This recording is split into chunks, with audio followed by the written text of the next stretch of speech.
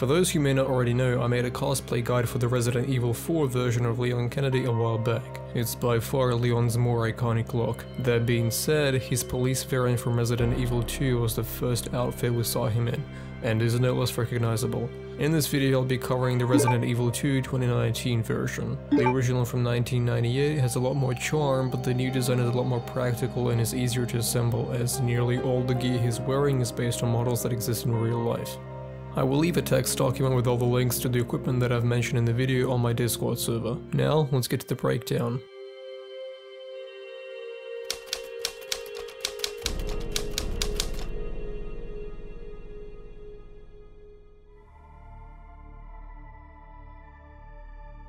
First up is his soft vest. There are many models in real life that are near identical to the one he uses in game. If you want a perfect one-to-one replica, a version from jacketscreator.com would be a perfect fit. This company specializes in making all sorts of replicas based on the ones seen in movies and games, and their Leon Kennedy police vest is no exception in being an amazing replica. In terms of real-life counterparts, I assume that Capcom based their vest on an old-school P.A.K.A. soft vest. Visually, they're almost identical to the ones seen in game, except for the shoulder pad design. Now, where to get these? It's a hard question actually. It's possible to find these in military surplus stores, but there are other options you can try out if you can't find this vest. The next option would not be period accurate, however it's near identical to the version seen in game and is a lot cheaper than the replica from Jacket's creator, that being Cry Precision's LVS in a black configuration.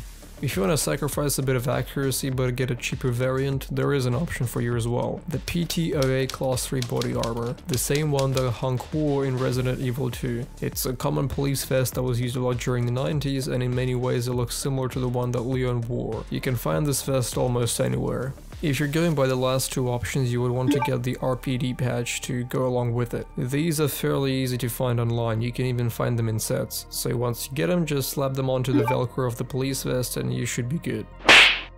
The next piece is optional. On both of his shoulders, Leon has cord management pads. These are used to manage radio cords for police PTT devices and microphones. I found really similar ones made by Chase Tactical. They are fairly pricey, but if you want accuracy points, then this option would be a good pick. Leon is also wearing two belts, one for his pants and the other for his equipment. The belt on his pants is from 511 and it's named the 5.1 Trainer's Belt. Don't forget to get it in the black configuration. The second belt is a Safari Laminate Buckless Outer Duty belt. This one should be in the basket weave configuration. Now, onto the accessories of the belt. To Leon's left we have the C305M open handcuff case. Sadly, I'm not sure which exact model the handcuffs are, as we don't really see them used in game, but they might be based on ASP's handcuffs, judging from the ring design. Be sure not to forget this piece, as the zombies may not need handcuffing, but Ada Wong does. I'm just doing my job. And I'm doing mine, so drop that damn gun! I'm taking you in.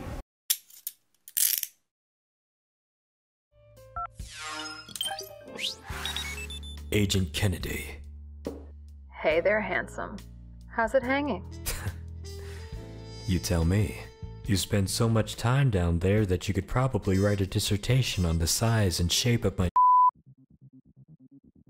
To the right is a HKS plain double speed loader case. Now look, I have no idea why Leon is wearing pouches made for revolvers, as he never uses one in game. Next up is his drop-leg holster. This design, as far as I'm aware, is completely fictional, and no, it's not a VP-70 holster either. There are multiple ways to go about this. First one is getting a generic universal drop-leg holster with double straps. These are extremely common and easy to get. The second option is a lot harder. You can try creating this holster by yourself by 3D printing it if you have a 3D mold. That's the only way I can think of getting a one-to-one copy. Next up is this ring here. This is made to hold a D-cell maglite flashlight. These are still widely available to find.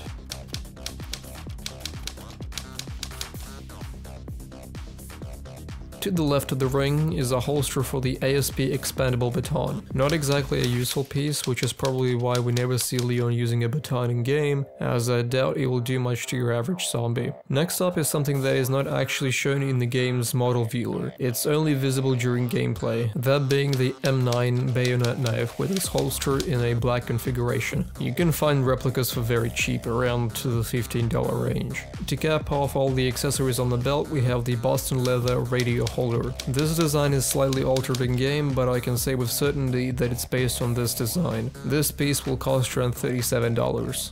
Alright, next up is the radio. I do not know what the radio model is. Now look, I did a lot of digging. So much in fact that I found all other radio models used by other characters like Marvin and Claire, but I couldn't find the model used by Leon.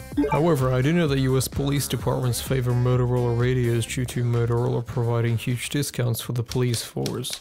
Looking back at some of the images of radios made by Motorola, I did find some similarities between the one that Leon uses in-game and the Motorola Sabre 3, which was most likely the inspiration for the model in-game. The hand microphone device on Leon's left shoulder is based on a design from Motorola. It's called the Motorola Sabre mic. I'm confident in it because the button placement and the mold for the PTT device is identical to the one he used in game, as you can see here. Onto the gloves. The gloves are Miltex Seg Black leather fingerless gloves, the same one he wore in Resident Evil 4. Leon is wearing a generic navy blue police TDU. Therefore, there are many versions out there, so pick the one you like. I would personally go for a set from 511. Now, as you'll remember, Raccoon City was pouring with rain and it was probably pretty cold. So, just like so, don't forget to get a long-sleeved white shirt and pop it underneath. Over the sleeves, you would want to get Black Hawk's Advanced Tactical Elbow Pads, version 2s in a black configuration. The knee pads are from Alta Industries, specifically the AltaFlex Flexible Cap Tactical Knee Pads. Their airsoft variants are fairly cheap and you can easily find replicas of both the knee pads and the elbow pads in military or airsoft stores for a lot cheaper. Just know that the replicas found online may be under a generic name. The boots that Leon is wearing are from Adidas, specifically the GS G9 tactical boots. I say based because they're identical one-to-one except for the single missing stripe over here. The game version is probably missing that little stripe to avoid licensing issues. If you can't get your feet into these, getting generic black combat boots will do the trick.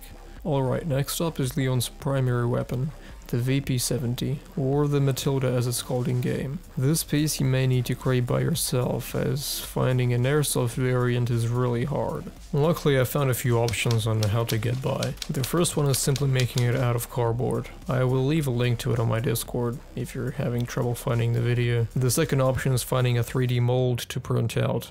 Just remember that Leon's has some custom detailing on the side of the gun that you should apply for extra accuracy points.